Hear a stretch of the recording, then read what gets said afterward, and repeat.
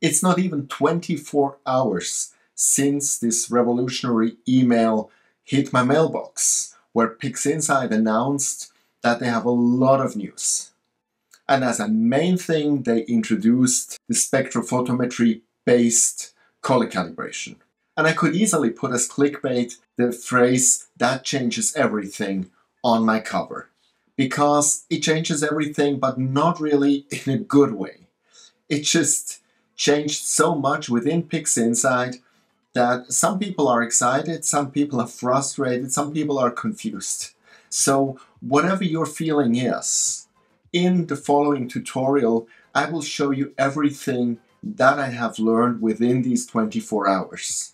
That said, and just to be clear, also I just got the chance to actually test the whole thing 24 hours ago. So I think our goal for today is to understand what spectrophotometry-based color calibration is, how we're using it, but in principle, how we're getting PixInsight to run again for our day-to-day workflows. And then all the flashy details and all the real use cases, tips and tricks, that's probably which will take a few weeks or months to go. And now, let's go.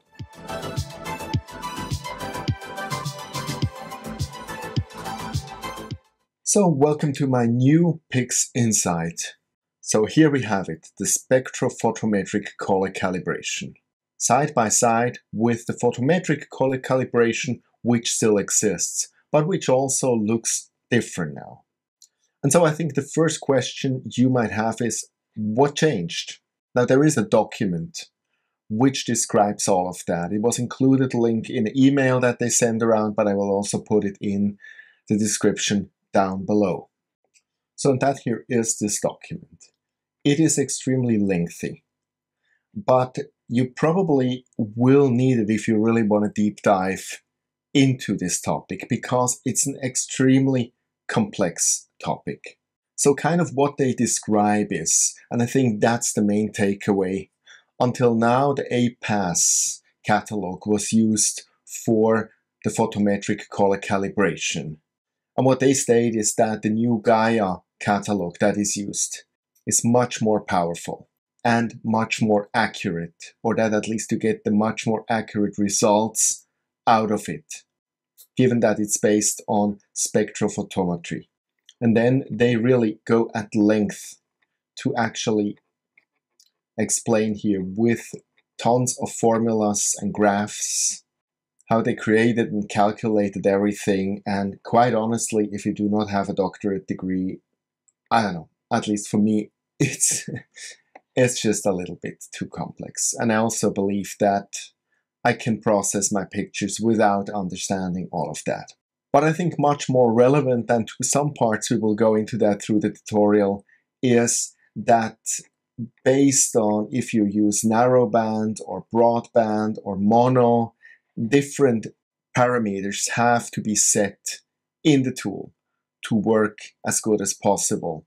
And that's all described down here in the second part. And I think there it gets really important that you can enter the things exactly to your equipment and your situation. But let's now go back to PixInsight. Now the first thing you need to know is that the spectrophotometric color calibration runs, you need actually the Gaia DR3 SP catalog. And you really need that physically. So it's not like in the photometric color calibration where it will access the net and download it. So where can you find it? You have actually to go to PixInsight, to the homepage, and then click on the software distribution. You have to log in with your password and user ID. And then here you will see it, Gaia DR3 SP complete set and Gaia DR3 SP small set. Now small is relative. Small is already about 11 gigabytes and the big one is 60 gigabytes or something. So it's huge. And presently, because everybody's like downloading it, it takes some time. I had a few hours ago no issues downloading it. It was slow, but it was working. but you hear other reports of people where it fails. So you need to try it. Now, should you take the small one or the complete set? PixInsight says the small one is the minimal requirement, but they recommend the complete set for the best performance of this new process. Now, the good news is that you do not have to have it on your main hard drive. So I, for example, put it on an external hard drive, and it works fine, as long as it's obviously always connected and on the same path. So once you have downloaded that, you throw it in a directory of your liking. Then in PixInsight, you go to Process, Astrometry, and Gaia. In here, you go to the wrench, ensure that here data releases Gaia DR3 SP.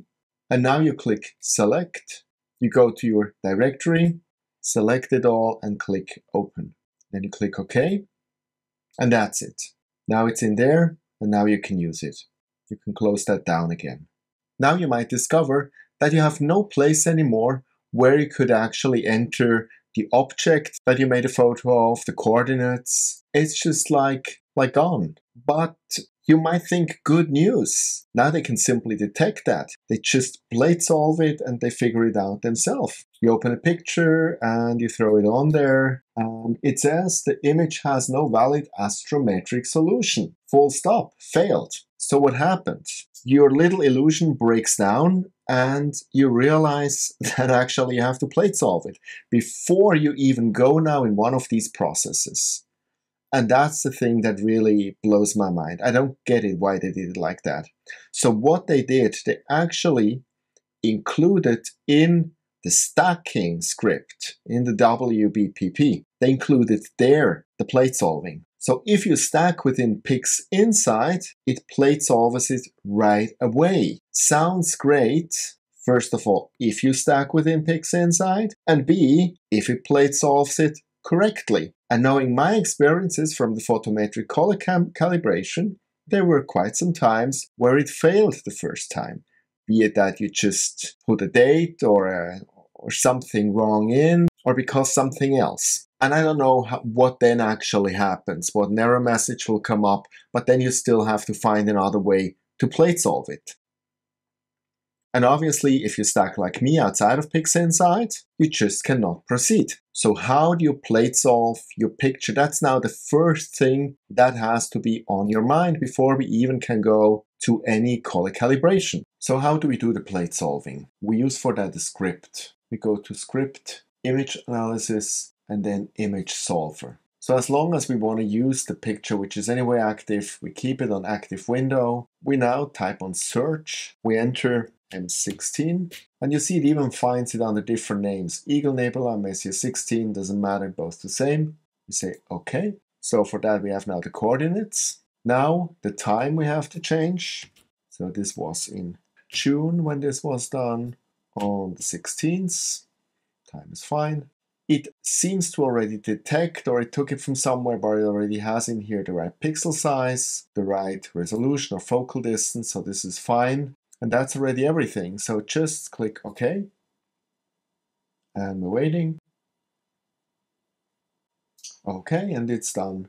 And if we move a little bit up, we see these nice little green lines who say successful astrometry optimization. So with that, our picture is now ready for any color calibration that you want to do. So once we have done the plate solving, we can now start. And we start with the photometric color calibration just as a comparison. We know that already.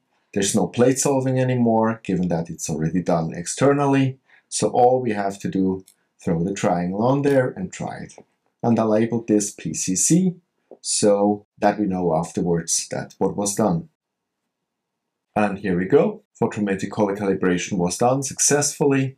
Close that down. We simply restretch that, and for the moment we can minimize it. So now let's go to the new kid on the block, which is the spectrophotometric color calibration, and let's look at each little tiny bit here.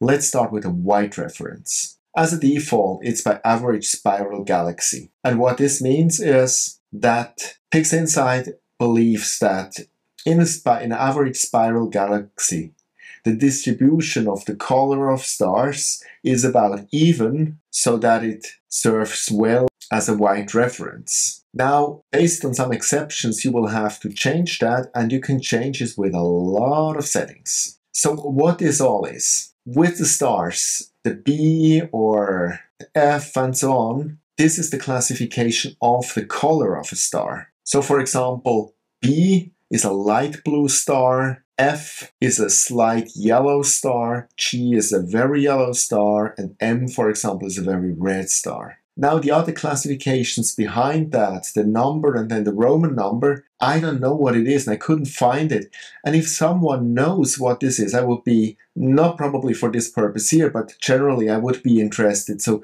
please leave it in the comments below. When we go to the galaxies, we also have classifications of different galaxies, while some describe rounder spiral galaxies, some describe more elliptic galaxies, which are more fuzzy and not so much with spiral arms. There is one exception. If you're shooting color dual-narrowband photography, choose the photon flux. I choose that. And that is the only exception that is described in the documentation. And we'll see if anybody comes up with time with recommendations here, what else to choose. QE curves, it's the quantum efficiency of your device, of your camera, which when I present you now the options, would you know? I don't really. So I'll stay with the ideal QE curve. That's anyway what they recommend for narrowband photography. Also here I would hope that with time there's more recommendation. If you have this and this camera, you should choose this or something like that. For the moment, just keep it at ideal QE curve. Then we come to the filters, and here it gets interesting. If you're shooting color without a narrowband filter, then these settings are the right ones for you. So just leave it. If you shoot mono, then open it and look for your mono filter. So it has Sony, it's an Optolong, Nikon, Baader, and Leia, and so on. So just for each of the three colors, choose the filter that you use. Last but not least, if you shoot color narrowband, then click on this selection box. Then you have to enter here the wavelength and the bandwidth. And with dual narrowband, it's HA, so 656 for red.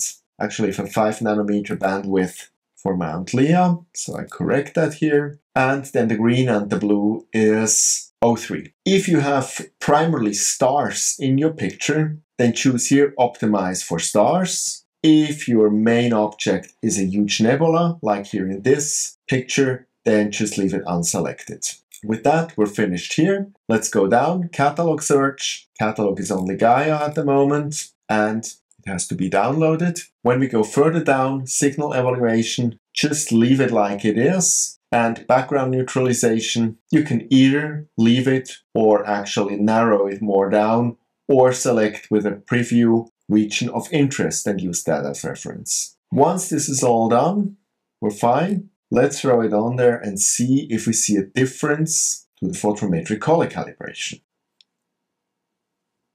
Okay, looks very nice. So also here we do a restretch, and now let's clean the stage for the two pictures.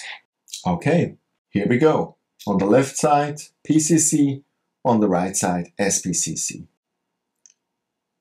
Now I looked at it for quite some time, and I also created here some previews, and I compared it here and even on my screen. I know on YouTube it's always difficult, but even on my screen, I cannot see a single little bit of a difference. It's 100% identical. And I did it actually before this tutorial already with a star cluster, and I had exactly the same outcome. I couldn't see any difference at all. Now, before somebody again wants to kill me, I don't say SPCC is bad. I don't say it's useless. All I say is, in this first moment, I cannot see a difference. And I believe, given the complexity of the tool, it probably will need some time and some further guidance and some fine-tuning that we can really exploit the potential of it.